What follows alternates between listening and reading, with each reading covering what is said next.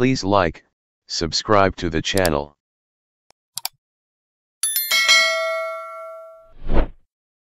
Obadiah 1. The vision of Obadiah. Thus saith the Lord God concerning Edom, we have heard a rumor from the Lord, and an ambassador is sent among the heathen. Arise ye, and let us rise up against her in battle. Behold, I have made thee small among the heathen, thou art greatly despised. The pride of thine heart hath deceived thee, thou that dwellest in the clefts of the rock, whose habitation is high, that saith in his heart, who shall bring me down to the ground?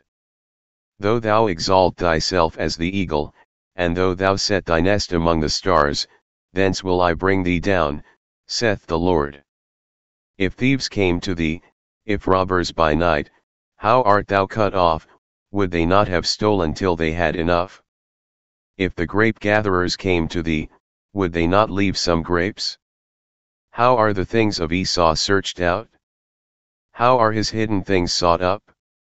All the men of thy confederacy have brought thee even to the border, the men that were at peace with thee have deceived thee, and prevailed against thee, they that eat thy bread have laid a wound under thee, there is none understanding in him. Shall I not in that day, saith the Lord, even destroy the wise men out of Edom, and understanding out of the mount of Esau? And thy mighty men, O Taman, shall be dismayed, to the end that every one of the mount of Esau may be cut off by slaughter.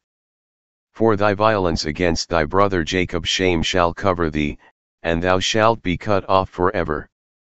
In the day that thou stoodest on the other side, in the day that the strangers carried away captive his forces, and foreigners entered into his gates, and cast lots upon Jerusalem, even thou wast as one of them. But thou shouldest not have looked on the day of thy brother in the day that he became a stranger, neither shouldest thou have rejoiced over the children of Judah in the day of their destruction, neither shouldest thou have spoken proudly in the day of distress. Thou shouldest not have entered into the gate of my people in the day of their calamity, yea, thou shouldest not have looked on their affliction in the day of their calamity, nor have laid hands on their substance in the day of their calamity, neither shouldest thou have stood in the crossway, to cut off those of his that did escape, neither shouldest thou have delivered up those of his that did remain in the day of distress. For the day of the Lord is near upon all the heathen, as thou hast done, it shall be done unto thee, thy reward shall return upon thine own head.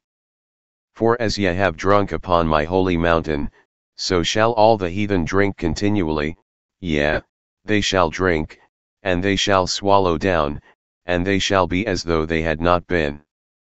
But upon Mount Zion shall be deliverance, and there shall be holiness, and the house of Jacob shall possess their possessions.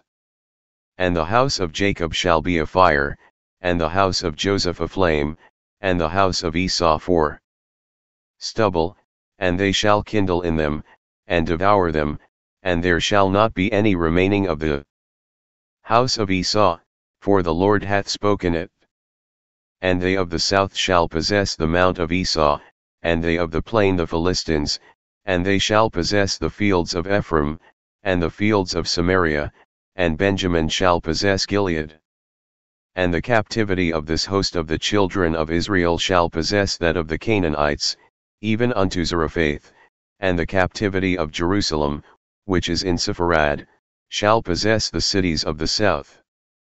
And saviors shall come up on Mount Zion to judge the mount of Esau, and the kingdom shall be the Lord's. Thank you for watching. Please like, comment and subscribe.